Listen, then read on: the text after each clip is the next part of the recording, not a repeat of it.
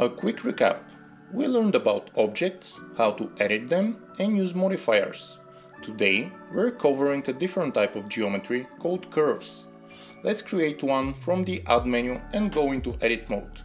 Just like the objects we worked with so far have vertices, edges and faces, curves have points, and the part between 2 points is called a segment.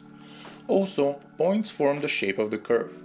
Something different from what we've learned so far is that each point has 2 handles that you can select and move to affect the shape of the curve. If you press V, you can find out there are different types of handles too. To make it easier, the most used are vector and aligned. With vectors, each handle can go on its own way, making sharp corners in the curve, and with aligned, they're connected to each other, making only smooth shapes. But that's not the most important part about curves. If you go into data, then geometry, you can give the curve some thickness.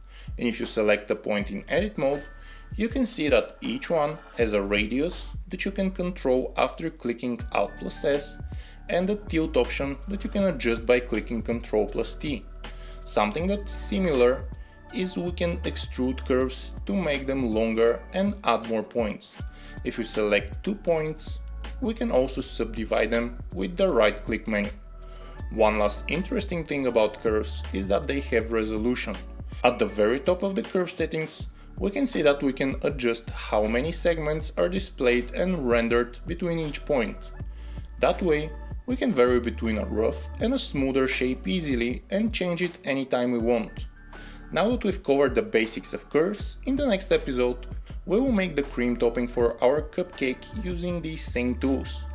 Also, if you have skipped some of the previous steps but wish to follow along from here, you can get all the project files for this tutorial series from the link in the description below. I'll also be adding some bonus videos in here if anyone wants to speed up their learning process. Subscribe for more tutorials and see you in the next episode.